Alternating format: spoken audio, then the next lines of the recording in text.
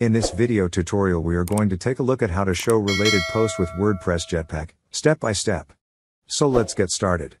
So from your WordPress dashboard, select Settings from Jetpack. From here select Traffic. Here you have related posts, turn it on to show related content at the bottom of each post.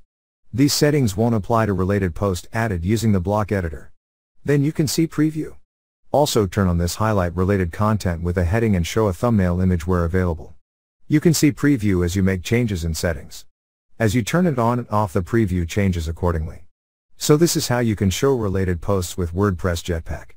Thank you for watching.